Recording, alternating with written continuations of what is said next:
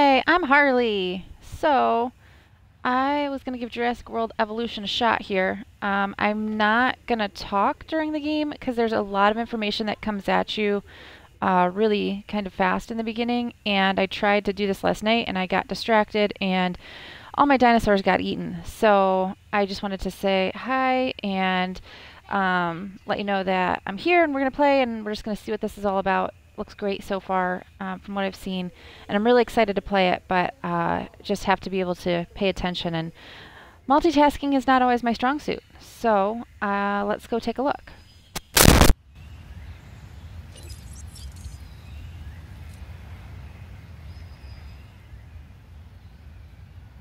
Hello.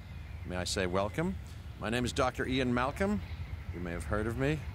Well, correction, you should have heard of me, especially now that you're here. So before you are the islands that you need to manage, if you can. The 5 deaths. Jeez, if only there had been 5.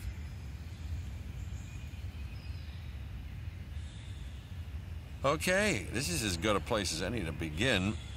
Isla Matanceros. It's relatively stable. Yeah, you can get your feet wet here, and you should, because diving into the deep end of the pool is where the big, angry, hungry things are, and you want to be ready before you try that.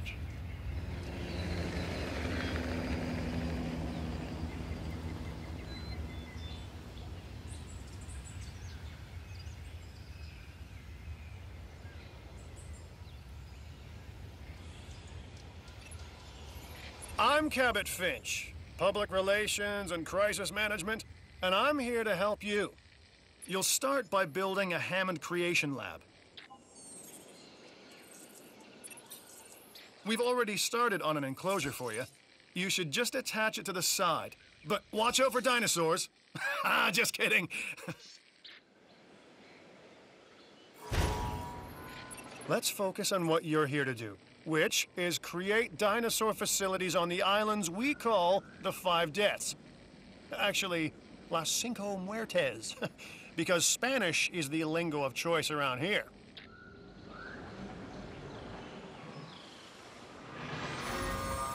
You'll need to connect it to the pre-existing network of paths in the power grid.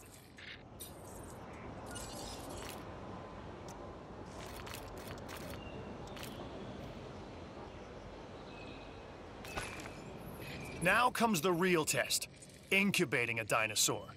You'll start with a Struthiomimus. Select the creation lab and pick a hatchery bay. There's enough genome data for your first viable dinosaur.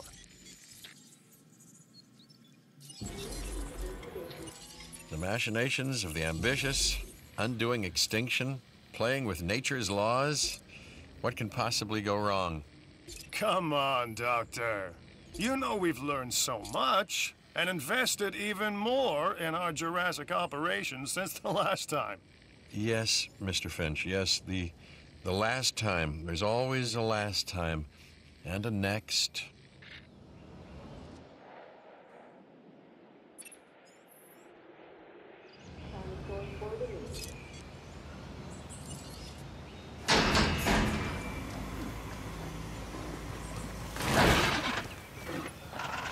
Life, it begins. The most precious moment, the result of incalculable actions and reactions, trials and errors, genetic mutations and unknowable combinations, chaos, all leading to a living, breathing, thinking being, an entity, distinct and unique, and now we, you, just manufacture them. So, well done, I guess.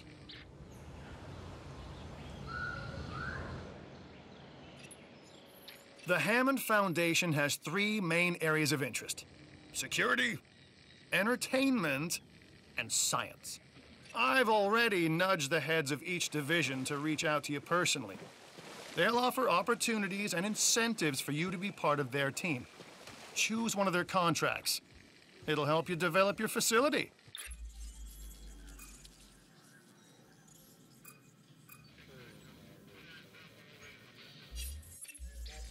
Dr. Dua. This is our new Director of Operations. I'm aware, Cabot. I'm Dr. Dua. I run the science division of our operation. Okay, you're going to need to build your reputation in the science division. Not easy with me around, but you'll manage. That means managing our dinosaur population and seeing that they are flourishing. Contracts can be requested from the division heads inside the control room. Complete these to increase your reputation and gain additional revenue to keep expanding your park.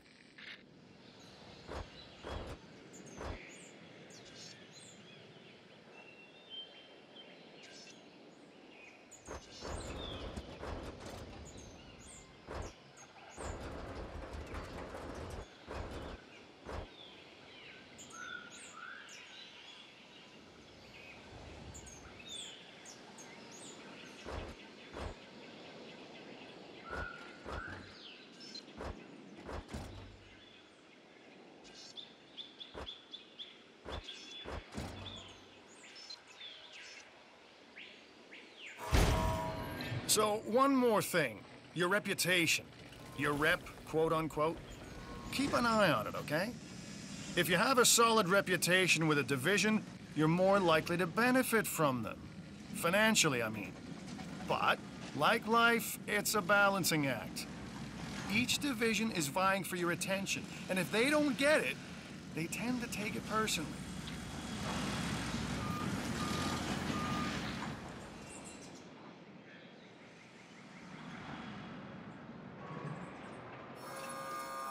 People think money makes the world go round, but they're wrong. Contracts make the world go round, my friend. Obligations and commitments. Complete a contract and your rep with the science division will increase, meaning you'll be able to take on more complex and challenging missions.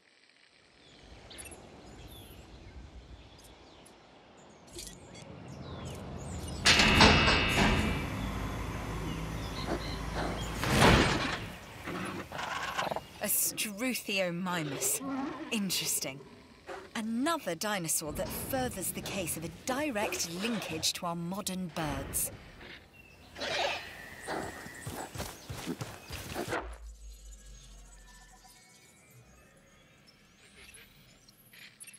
I've got an interesting opportunity for you to consider.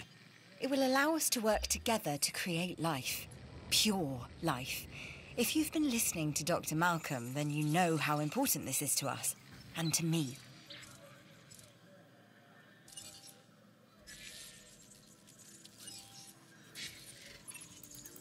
I knew you were my kind of person. Inquisitive, driven, and I knew you couldn't resist this opportunity. So let's get started. Together, we can create a more authentic version of our dinosaurs. That means a complete genome. And I think you are up to the challenge. Don't disappoint. Good! Your first expedition team is out. They'll bring back what they find to the Fossil Center for extraction.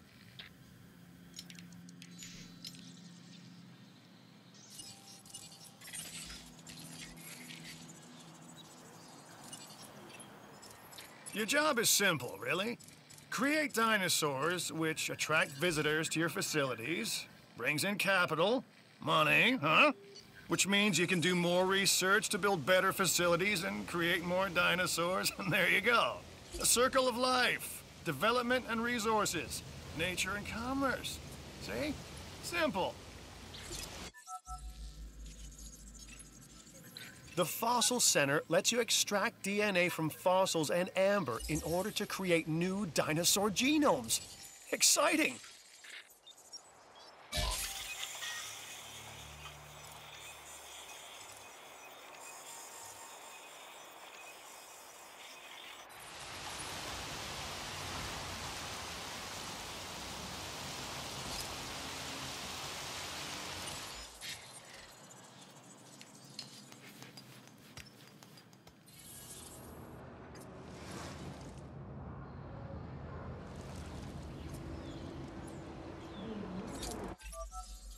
The Research Center lets you improve your park in various exciting ways.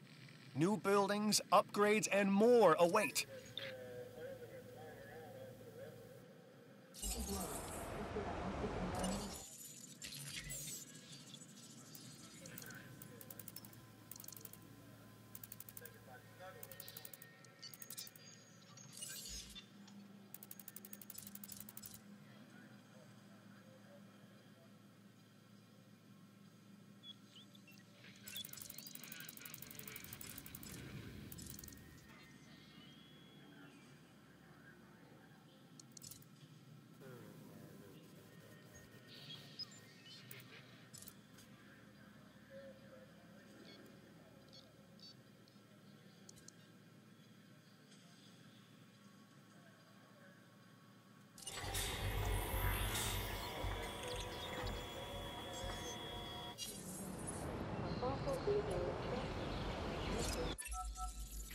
I'm Owen Grady. Owen to my friends. I've seen things I'd rather not talk about, but it hasn't dampened my commitment to the dinosaurs. The raptors more generally, and me and Blue specifically. We have a special relationship, like what I have with Claire. Less complicated. Anyway, nice to meet you. You should extract genomes from fossils that have been collected inside your fossil center. That will increase the amount of viable data you have to create dinosaurs.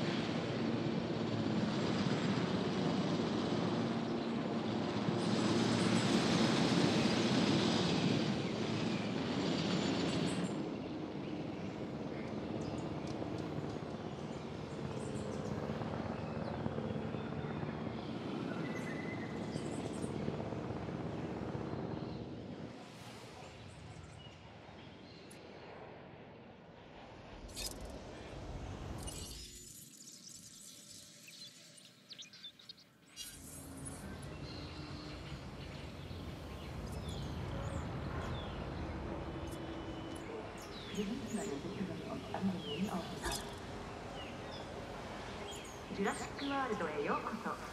安全で楽しい時間をお過ごしください。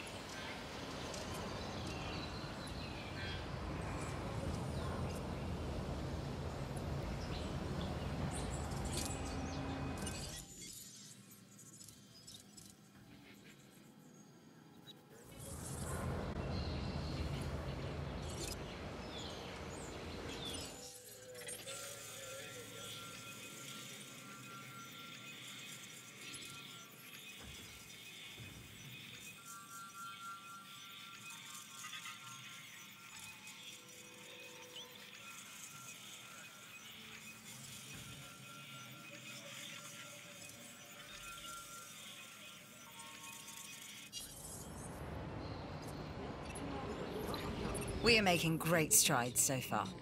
I believe I may be on the cusp of something wondrous, and I have you to thank, at least in part, for where I find myself. Now we need to incubate, hatch, and house our dinosaur. Then we will know if our efforts will have been worth it.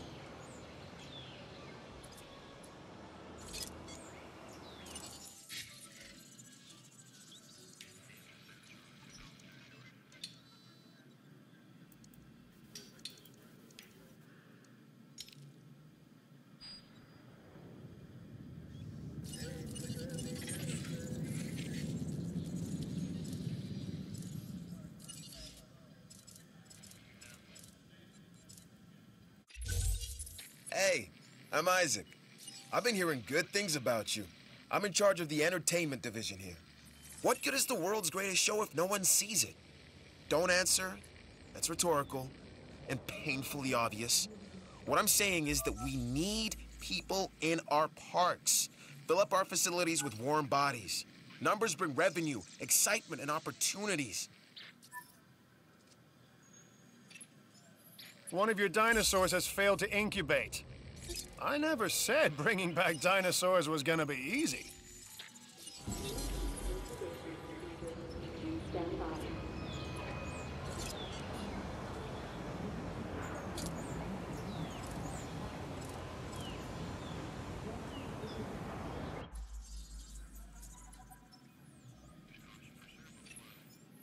Hey, it's Isaac. How you doing? I got some cool stuff you need to be a part of, so I'm putting it out there. Come on and help the winning team. Mine.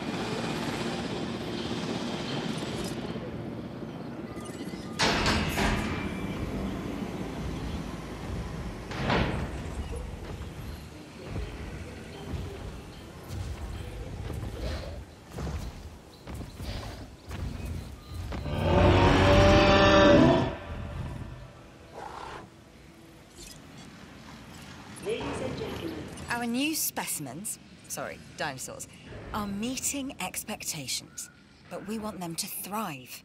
That's your next assignment. Making sure our specimens are properly cared for. In other words, dinosaur welfare. The difference with dinosaurs is that they have no point of reference to understand humans, so don't expect much in the way of thank yous. I see you've hatched a Triceratops.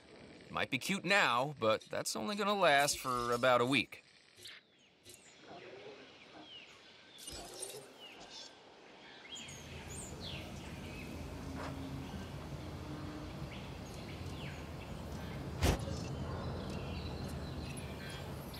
I've been monitoring what you've been up to with great interest, and I'm a little disappointed that Dr. Dua came to you for this assignment instead of bringing me into the loop as she should have done. I'll discuss this with her later.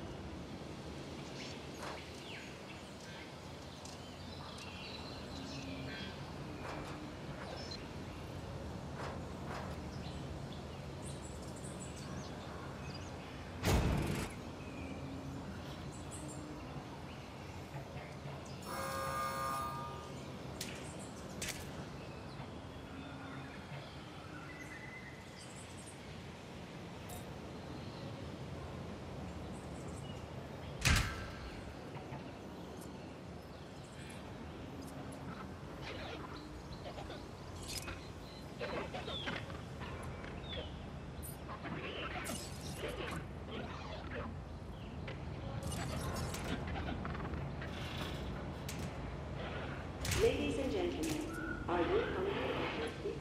This is our new fast food restaurant.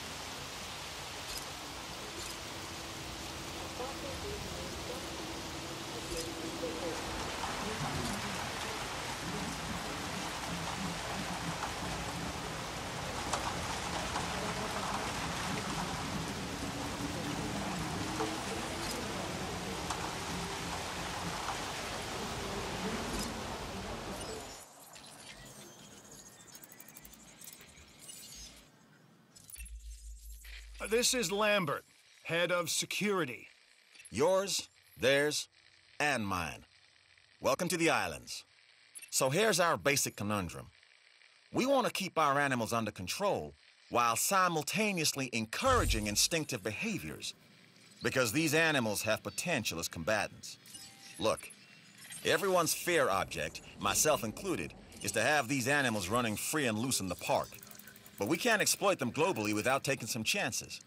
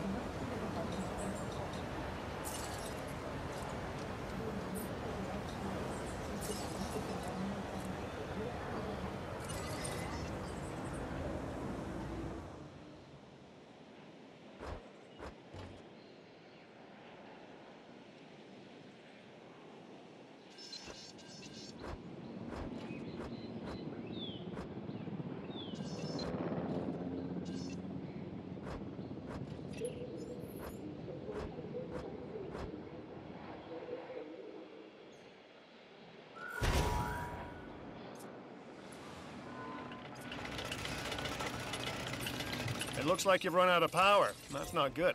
Build more power stations or increase your output.